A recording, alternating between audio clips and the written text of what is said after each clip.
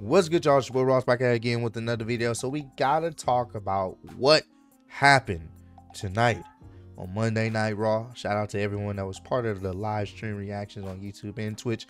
We always appreciate y'all being a part of the live. Y'all make the Monday Night Raws and the Friday Night SmackDowns that much more entertaining.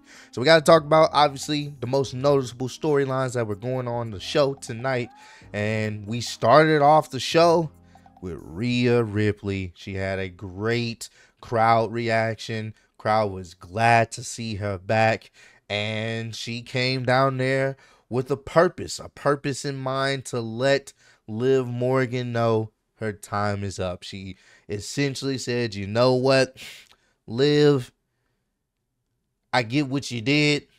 I understand what you did, but it's okay, because I'm going to make sure I take care of business. I'm going to make sure I get my revenge on you. So she essentially proposed a match with Liv at this year's SummerSlam, which I think a lot of us kind of knew that was going to happen. So she wanted Liv to come out there, but then Dominik comes out there. Dominik comes out there.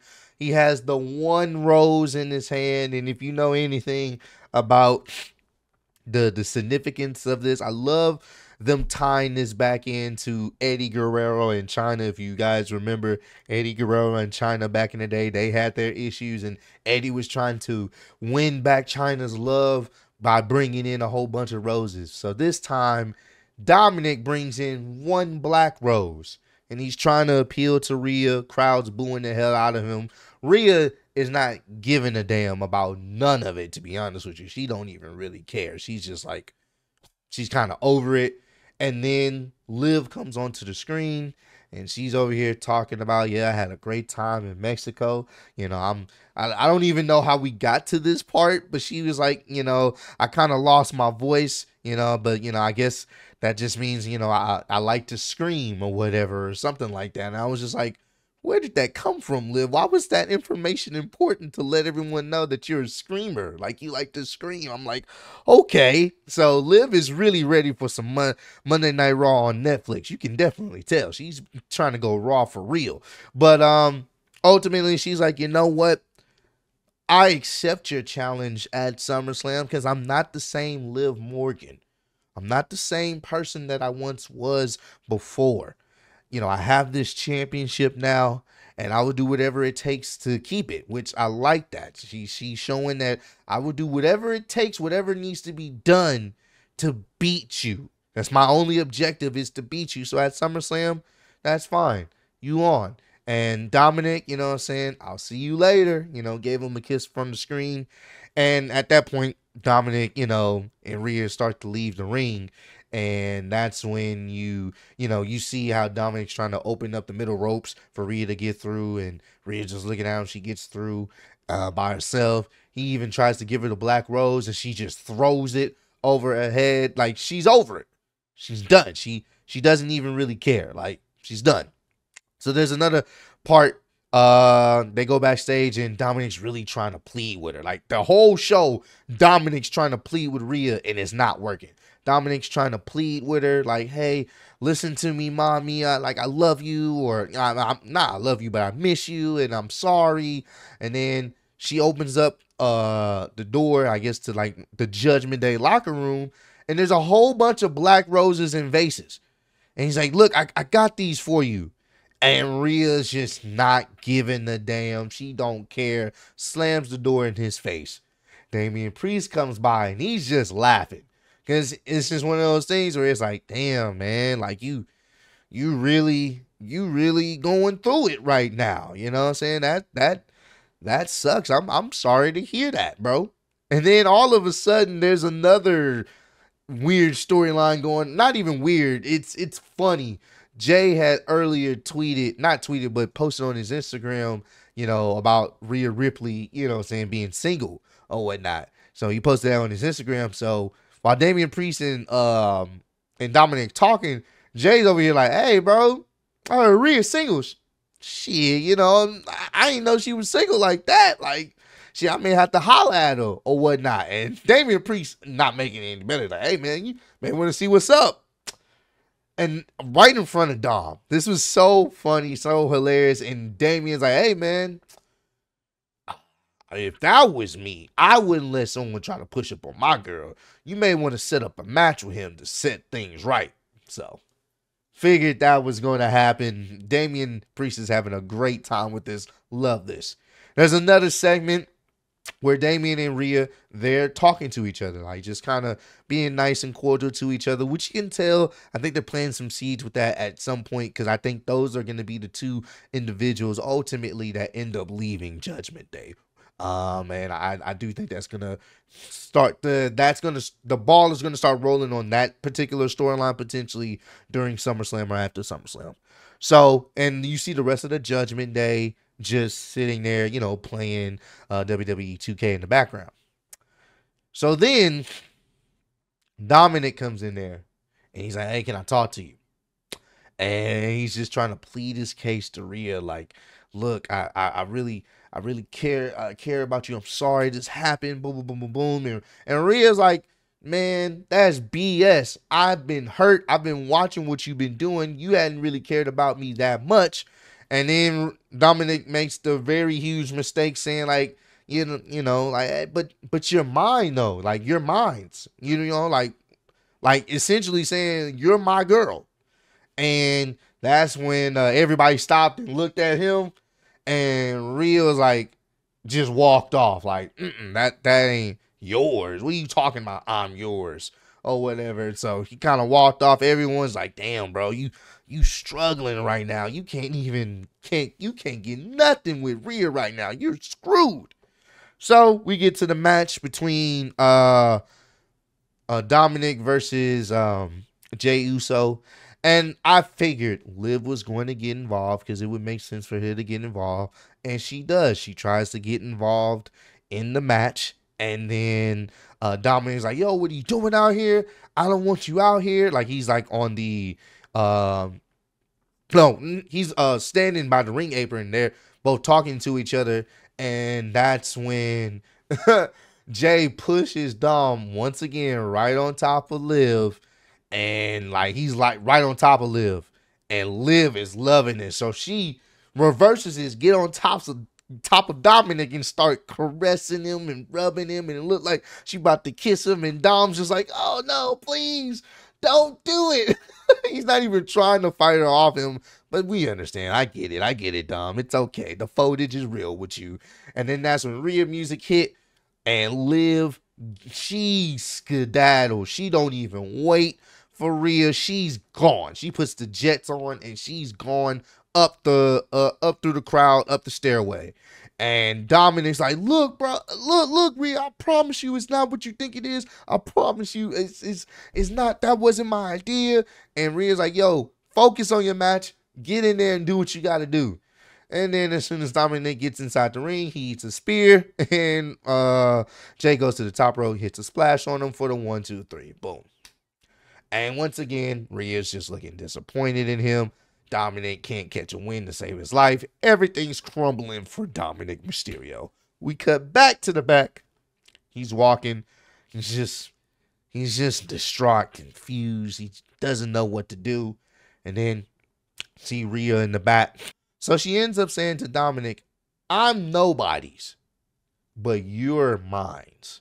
And then she kind of walks off with a smirk, and he feels a little bit better about that. He feels like, oh, she said, I'm hers. This nigga here. He's like, oh, shucks, Rhea. That's basically what I got from it. So essentially, she says, I'm nobody's, but you're mine. So I was like, okay, all right, cool. So we'll see how long that lasts. But obviously, there's going to be some more shenanigans leading up to SummerSlam. And I do think Dominik is going to be the reason why Rhea does not regain the championship she never technically lost. So can't wait to see how that plays out. Also, we got to talk about the whole Drew McIntyre situation. Now, this was pretty entertaining. So Drew was smiling, just happy, just, you know, it was really off-putting to see how happy he was getting to the arena and walking down the rampway to talk to Adam Pearce and the two referee officials that got shoved at the media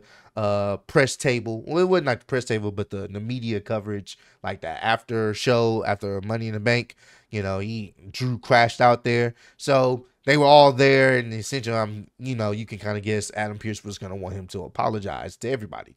But he's out here giving high fives to the kids. He's just happy, right? So he goes out there, and Drew says, you did what you had to do. But, I understand what the situation was. I get it. And this whole segment was about making the match between CM Punk and Drew McIntyre a thing and making it happen at SummerSlam. And that's what Adam Pearce was trying to do. Like, you want this match to happen. They want this match to happen. I want this match to happen. Let's do it. Crowd chanting CM Punk. And it's crazy because Drew is out here low-key pandering. It's like, the fans want to see it. Let's make this match happen. He's trying to be a good babyface. You can tell. But then Adam Pearce wanted him to apologize to the referees.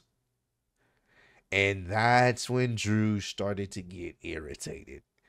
And he was confused on why this needs to happen. And he flat out said, no. I'm not apologizing.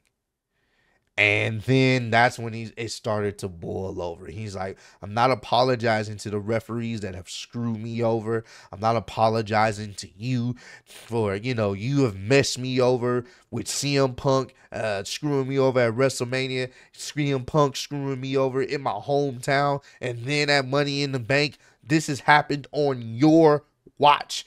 If anything, you should be on your knees begging me for forgiveness, begging me, you should be apologizing to me. The fans that chant CM Punk, they should be on their knees begging me, for forgiveness. That's what they should be doing. And then the fact that you got Seth Rollins out here thinking he's going to skip the line and get his hands on CM Punk, that's not going to happen. And CM Punk, it didn't matter if he was going to apologize to me. I'm going to put his head on a spike. And at that point, it was up. Because Drew, you can tell it was all a facade. It was all a facade. He didn't really give a damn. He just wanted the match so he can destroy CM Punk. He didn't care about nobody else. So, of course, Adam Pearce is like, hey, you know what? Cool. Since you don't care, you're indefinitely suspended again. So boom, he got suspended again. Drew you can tell he's like, yep, he's about to crash out. Adam Pearce threw the glasses. Drew ended up pushing the referees, and he was about to go to blows with Adam Pearce. And then Seth Rollins comes out there, and they start going back and forth. Seth Rollins get the best of the exchange. Drew rolls out the ring, and Seth's like, bro, I want to fucking fight. You want to fight? I want to fight, bro. You got an issue? Let's run it. Let's run it. So it does seem as if Seth is now being inserted in this. Here's the thing. It's not inherently bad, but I do think it didn't need anybody else. I get why Seth would feel away, because Seth ultimately was kind of screwed out of the match at Money in the Bank because of CM Punk. So that's how he got back into this. Not even back into this, but in the mix of things.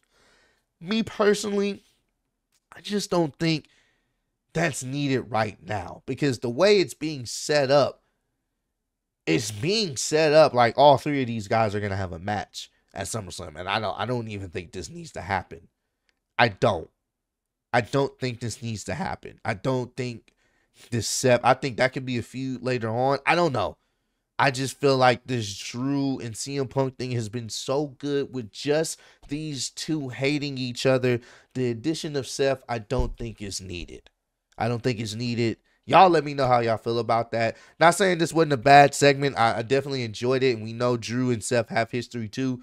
I just don't think it was needed at this point. So it will be interesting to see where they go with this. Because ultimately, the match we all want to see is Drew versus CM Punk. But Seth has made it clear he's gonna do whatever he can to take away that opportunity from Seth, from Drew even facing CM Punk, because he wants to get his hands on CM Punk. And Drew's like, nah, I want to get my hands on CM Punk first. So I don't know.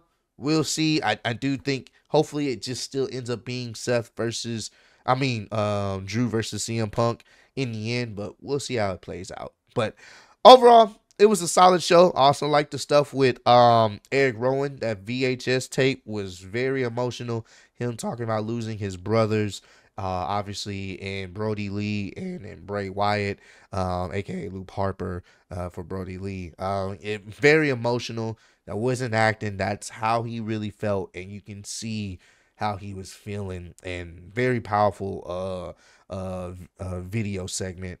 And then Chad Gable and the Creed brothers packing up Bo Dallas. Bo Dallas came out there and they were beating the crap out of him. I mean, legitimately beating him up, but he was laughing every time. He's just laughing, and they didn't understand why he kept laughing, as they were beating this guy up, and he just kept laughing. And then that's when the rest of his Wyatt brethren and sister, or if you want to call it that, or the Wyatt family, the new Wyatt family, the Wyatt Six, they come out, or Sick, they come out, and that's when Chad Gable and the Creed brothers, they say, all right, bro, it's time for us to get the fuck up out of here, because it seemed like it was gonna get a little brutal in that ring, but they didn't want to find out. So I don't know if they're gonna set up something with them for SummerSlam. Could be interesting, but yeah, that was a cool moment just to see them all in the ring, you know, with the smoke and the effects. I definitely did like that. So we're getting some stuff progressing with that as well. But comment down below, let me know your favorite part of Monday Night Raw tonight. Also, what are you guys looking forward to the most happening at this year's SummerSlam, just on the Raw side of things? But appreciate all the love, support. Road to 150K. Appreciate y'all kicking with me. See you on the next one. Peace.